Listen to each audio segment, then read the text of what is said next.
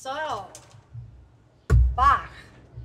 Now we're going to skip ahead a couple centuries to the 1940s to a style of jazz known as bebop. And bebop, some of the great jazz artists, Dizzy Gillespie and Charlie Parker, are two examples of bebop artists. Bebop is a real fast, energetic kind of jazz. And we're going to play two pieces by a gentleman named Bugs Bowers, which is a great jazz name, I think.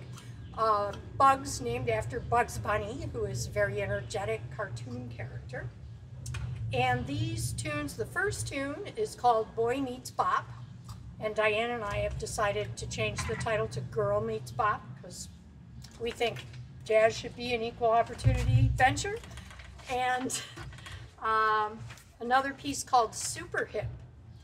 Now we're going to use our virtual drummer for both of these pieces, so we'll see what happens.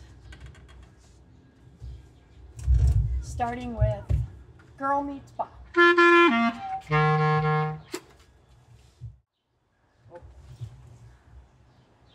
Battery 90%.